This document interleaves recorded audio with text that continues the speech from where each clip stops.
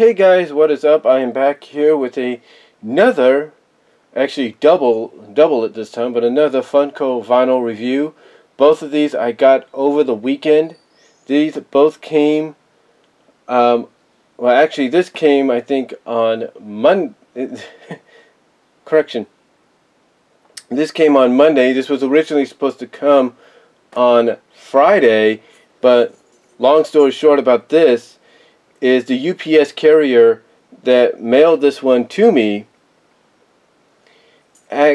accidentally, the UPS people accidentally sent it to the facility in Ceres, California, where it got basically sorted out, and then they found out, oh wait a minute, this is going to Newman, it needs to go to the Merced office. So yeah, basically they kind of screwed up a little bit, and I had to wait an extra few days to get AppleJack's character, but I did get Daring Do's character on time. So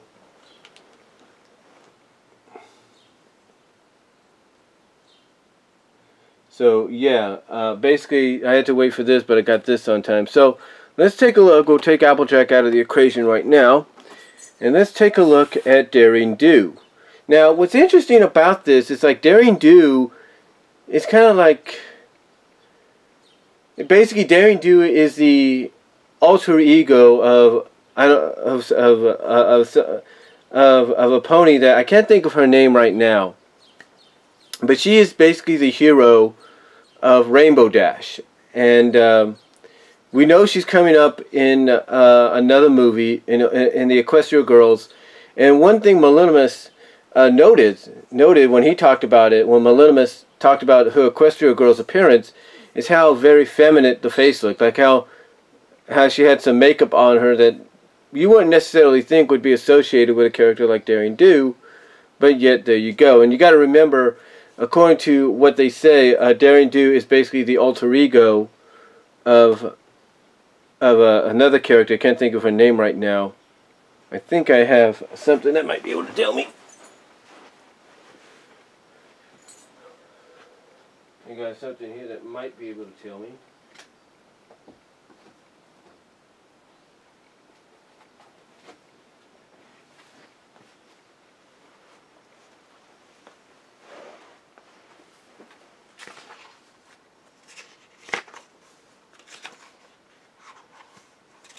Let's see, it's in here somewhere.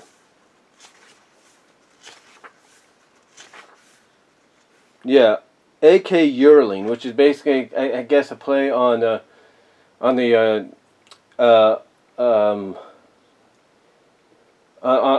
author of Harry Potter. Which is A.K. Yearling, which is basically this is basically who Daring Do is right here. Outside of being Daring Do, A.K. Yearling is the pen name of Daring Do, who is an author and treasure hunter. She writes exciting books based on her life called the Daring Do series. So basically, yeah, she basically her alter ego name or her pen name is a play on the lady who did the Harry Potter series. So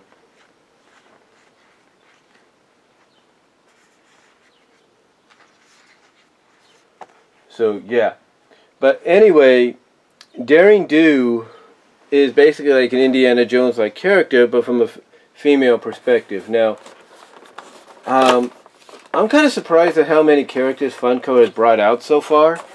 I mean, brought out during its run with them. So to see Daring Do is actually pretty good, because now I have other characters. You see the box is empty there, but you can see how it kind of wraps around a little bit with the character. So that's pretty cool.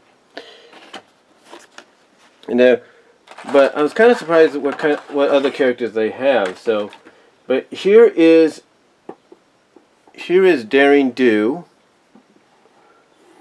and she does have a cutie mark on both sides. So that's pretty cool. You can zoom in there just a bit, not too much, get the full scale of the character. But as you can see, she does have her cutie mark on both sides. And it's officially My Little Pony right there. Overall, it's a nice sculpt. I really like it. It's good character representation of Daring Do. He's got a little Pegasus wings there.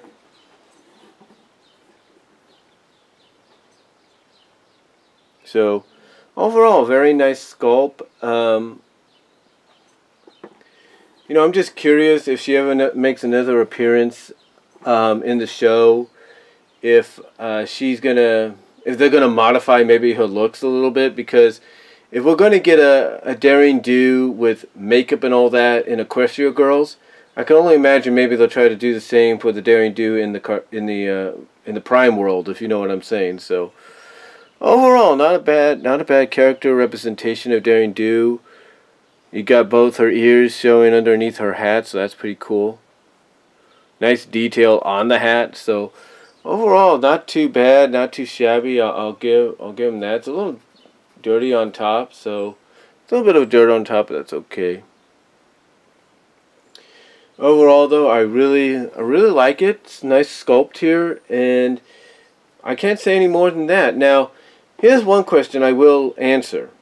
I do have these on display, hidden display, if you know what I mean, until the time is right, because right now I don't have the room really to display them outside, or even how I want to, because it's not as big as it used to be. My room's not as big as it used to be.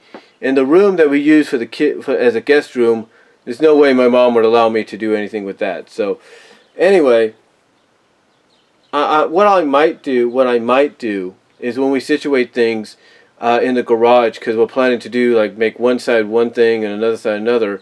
I plan to probably take that one side, maybe it's going to have a little bit of storage, and putting some shelves there, buying some more shelves, putting them there, and then displaying my stuff there. Mostly maybe in locked cases, if you will, because I don't trust any kids. But anyway, yeah, but anyway, Daring Do, like the representation. Probably one of the cheaper Funko figures you're going to get. I think I got it for like $9.99, so that was pretty cheap. But one of the cheaper ones you're going to find, because she doesn't appear as much, but she's not one of the more well-known ponies. So overall, I like it. Like the character. Like the coloring. Great character representation. And really, that's all I could say about Daring Do. If you're looking for a more cheaper vinyl figure that's still out there, I would suggest getting her.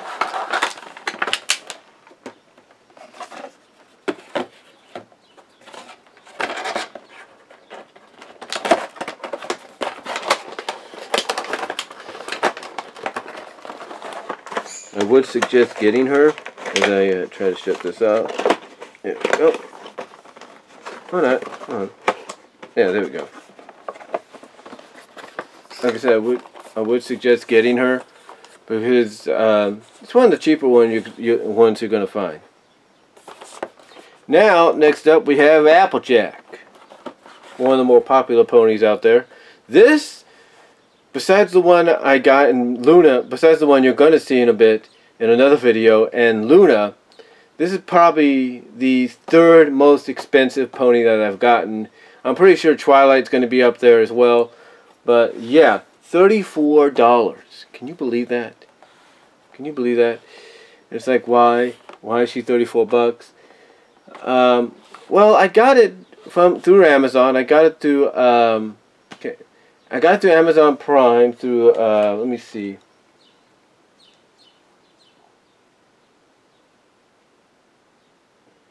But yeah, I got it through Amazon Prime. I think what was the store's name? I can't even think about it right now because my Android is deciding to act up a little bit.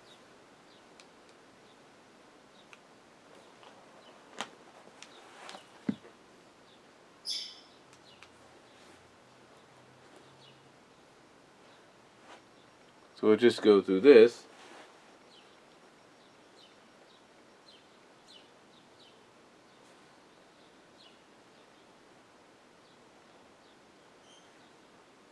But yeah, I got her through, again, I'm trying to think of the name of it. Let me get her here on Amazon. But for $34, I mean, you're probably thinking, why is it so much? Well, you got to realize this is one of the main 6 characters. But what's funny is Rarity wasn't that much. Neither was Rainbow Dash. So, I don't understand.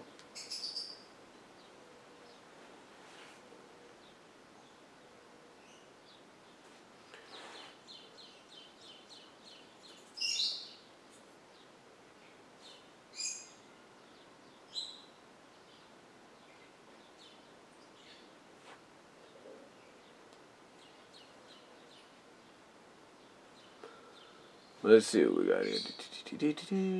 There's Willie's Toy Box. Yeah, Willie's Toy Box is the one that sent it to me. And then the Daring Do came courtesy of Cool Dad's Toys. So Cool Dad's Toys sold me through Amazon Prime, sold me the Daring Do. And Willie's Toy Box via Amazon Prime sent me I bought sold me the AppleJack. So, yeah, Willie's Toy Box. Gotta remember that.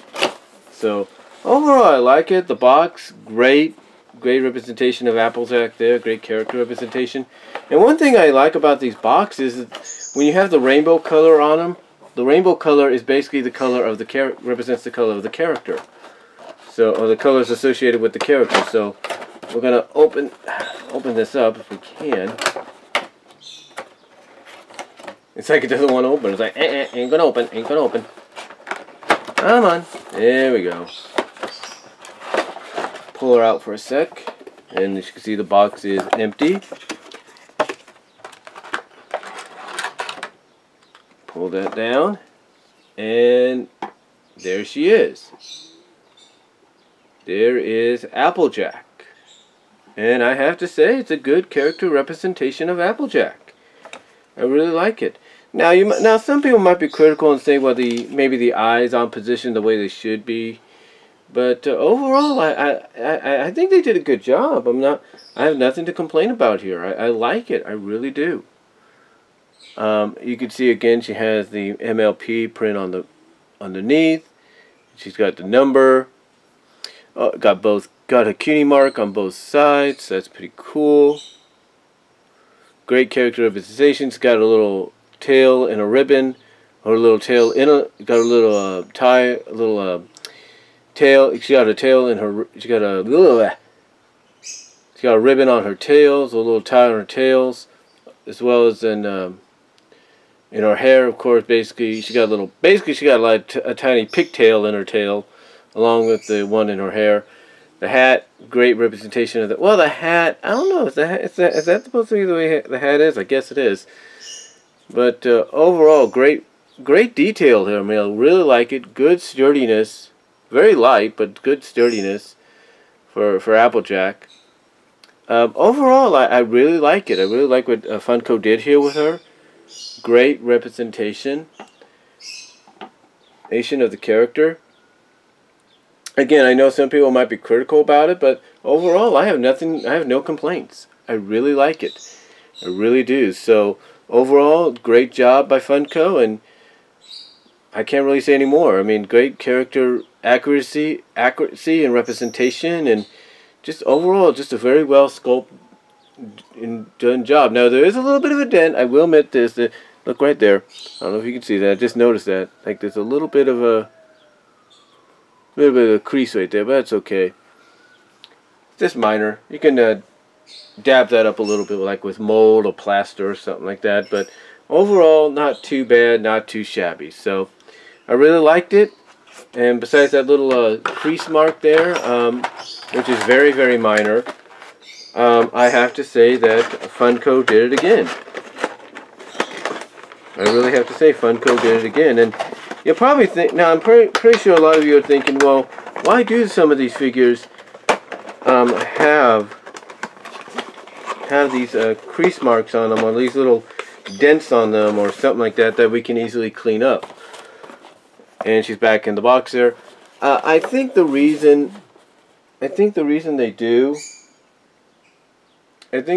got these little crease marks or something like that on them is because sometimes it might be used it's like when somebody buys a bunch of them to sell them. Sell them and all that. you know, like when somebody buys a lot of them to sell them, either through their toy box or the online toy store or physical toy store, or they order them to order a supply of them to sell online and physically in store, online and physically in store. Sometimes they might open them up to check them to make sure nothing's wrong, nothing's broken. So that's why you might see a crease mark here and there. And if it's just something minor, they probably know that the customers are going to take care of it. So overall, not too bad. Not too bad. I wouldn't worry about it. You just got to dab it up a little bit. So overall, not too bad on both figures. Really like them. And that's all I'm going to say. So I hope you guys enjoyed my overview / review, my double review of both the Funko vinyl figures of Daring Do and AppleJack. So let me know what you guys think down below. Comment if you like. And I'm out.